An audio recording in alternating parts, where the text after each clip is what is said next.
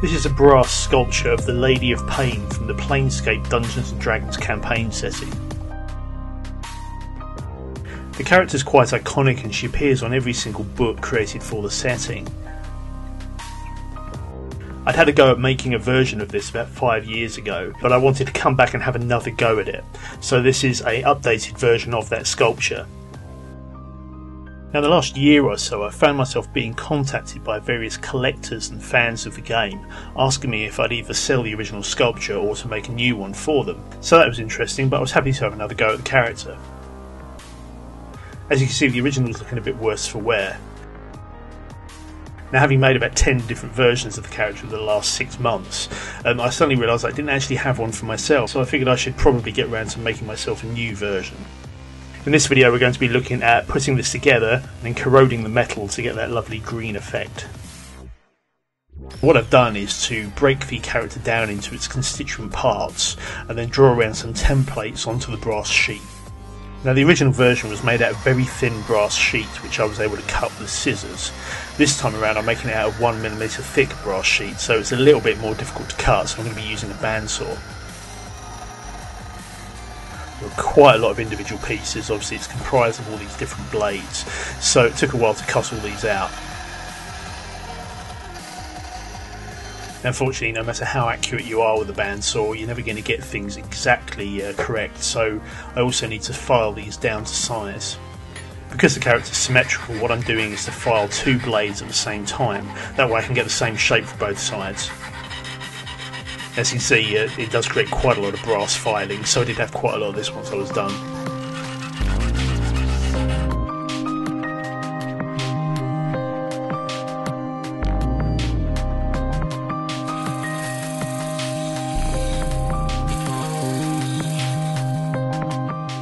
So there we go, that's all the constituent parts. So what I now need to do is to join these all together.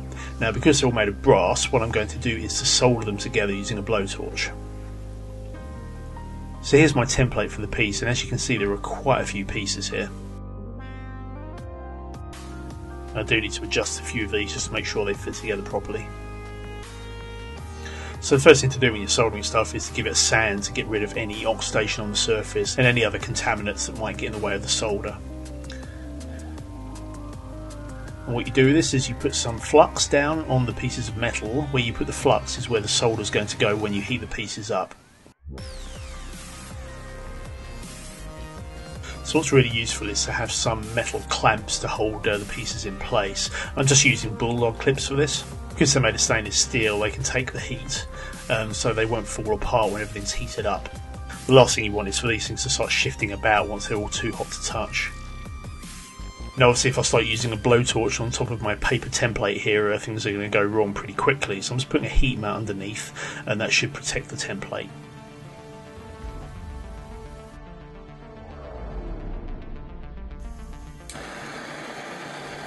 So it's really just a question of heating things up until the solder will melt when you touch it to the brass.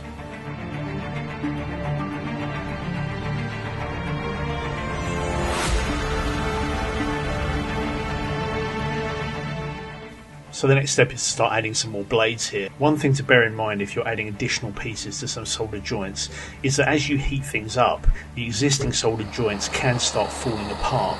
So in this case what I'm doing is using the bulldog clip to hold everything in place. That does 2 things. It physically holds everything together, but what it also does is acts as a bit of a heat sink. So it stops the existing soldered joints from heating up too much and the solder re-liquefying. So that's a useful trick if you're trying to solder things that are quite close together.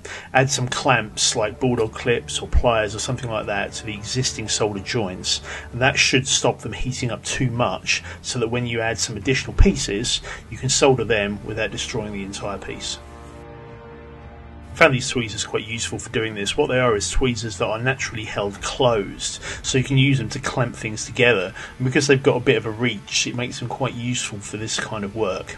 So I'm just using 2 of these to hold these 2 blades in place.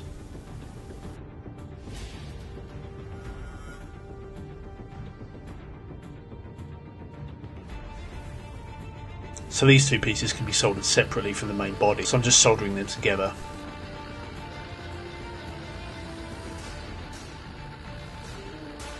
What can be quite useful if you're trying to work quickly is to have a bucket of water nearby, so you can just dump any metal in there to quickly cool it down.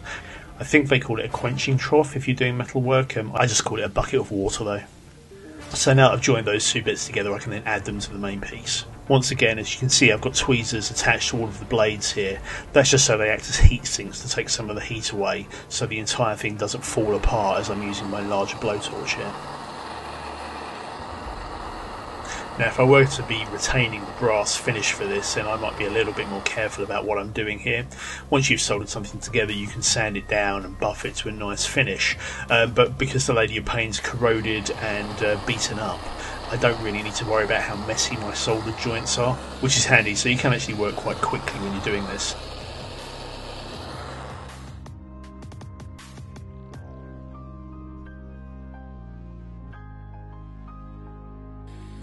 Because the metal is already quite hot from my previous joins, I'm just using my smaller soldering iron here. That's got a bit more of a gentle flame to it, so it won't sort of blast everything apart and heat everything up too much, which can be a problem if you've got lots and lots of pieces joined together. As I mentioned, it can just heat everything up and cause it all to collapse. So there we go, there's the completed piece. So that's all done, so I can now just chuck that in the water to cool down.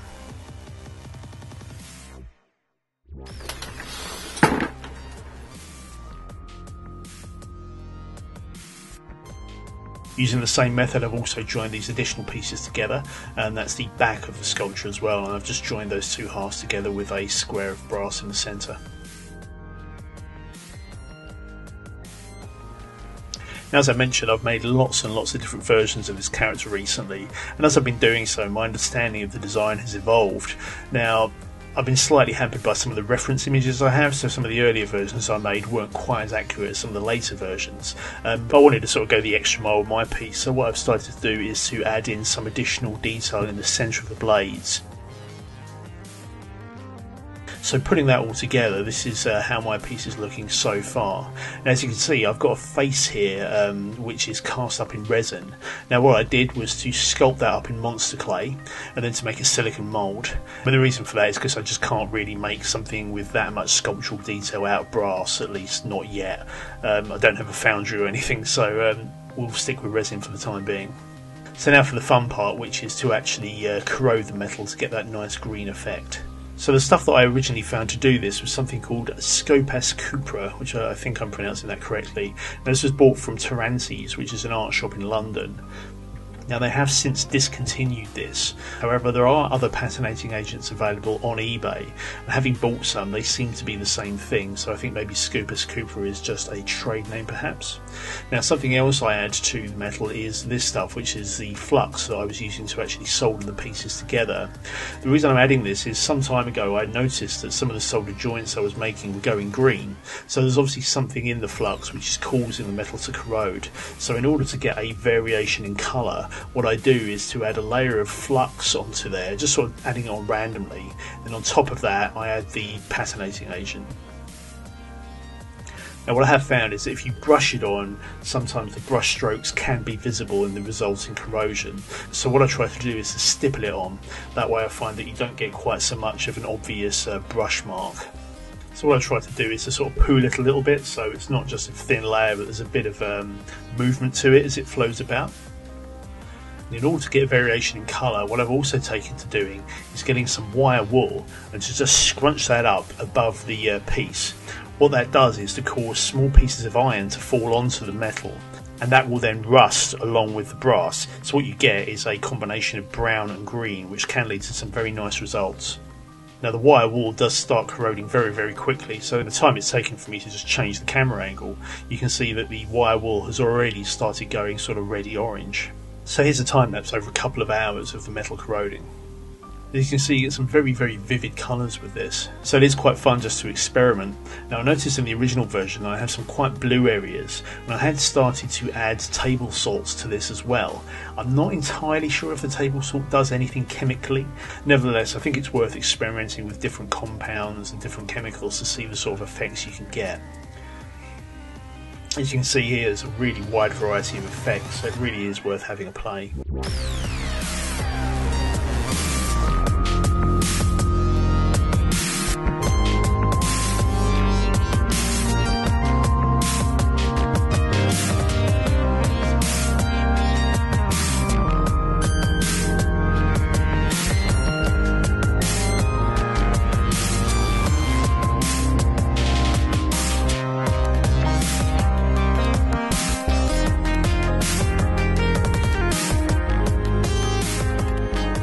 One thing I did notice with the original model is that after a couple of years I noticed that there started to be little piles of sort of green powder underneath the sculpture.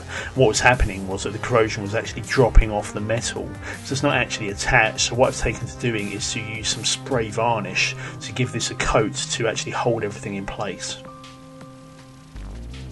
So here's the corroded metal, and as you can see I might have gone a little bit too heavy with the wire wool.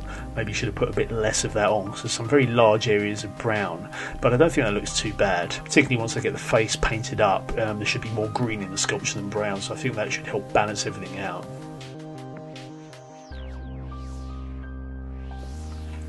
So what I'm doing now is attaching everything together with some bolts and some screws. And that's all going to fit together like that.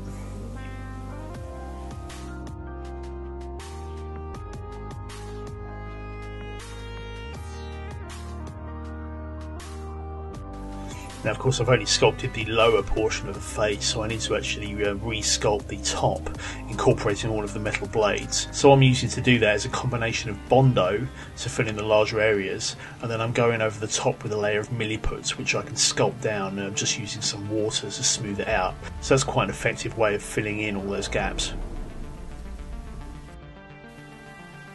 And the last bit that remains is for me to super glue on the forehead blades and the little sort of headdress bit there as well.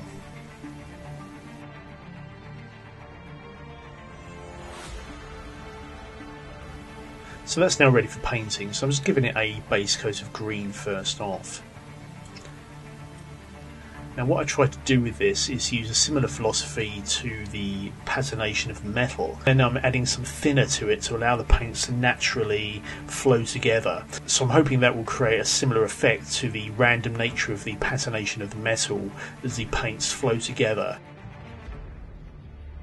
What I'm now using is this stuff, which is from Games Workshop, and it's called Nihilakh Oxide, I think.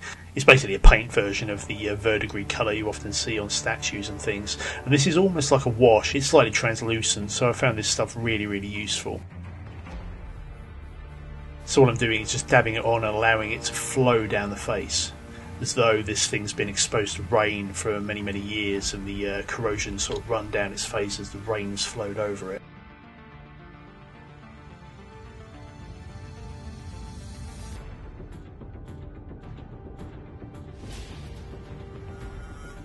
So I think that's looking quite nice. You've got to obviously match it to the existing corrosion. The cool thing with this is because I've given this a layer of varnish, I can actually paint over the corrosion if I want to, and maybe just add in some paint here and there to sort of fully tie the paint on the face with the actual corrosion on the blades. So perhaps if there isn't quite as much nice bright green as you might want, you can go and add that in at various points to sort of bring the colour scheme of the piece together. Now, one thing I don't have at the minute is some browns in there. Obviously there's quite a lot of brown corrosion in the metal, so I need to replicate that in the paint scheme too. So I'm going to use this stuff again from Games Workshop called a Rakeland Flesh Shade.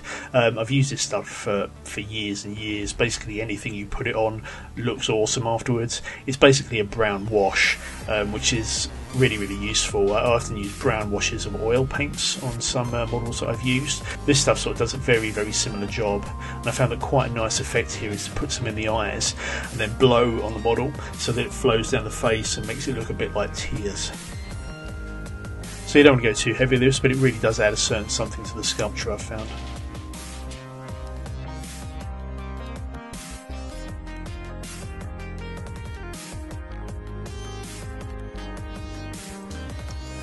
So there we go, that's pretty much all the paint that I need to do. Now the last thing to do obviously is to corrode these last brass pieces that haven't yet been corroded. So I'm just going to add some additional patination agent to that to get that done.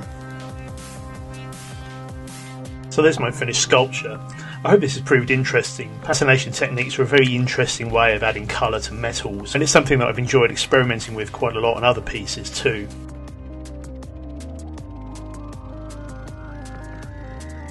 Anyway, that's it from me, so thanks very much for watching, and I'll see you next time.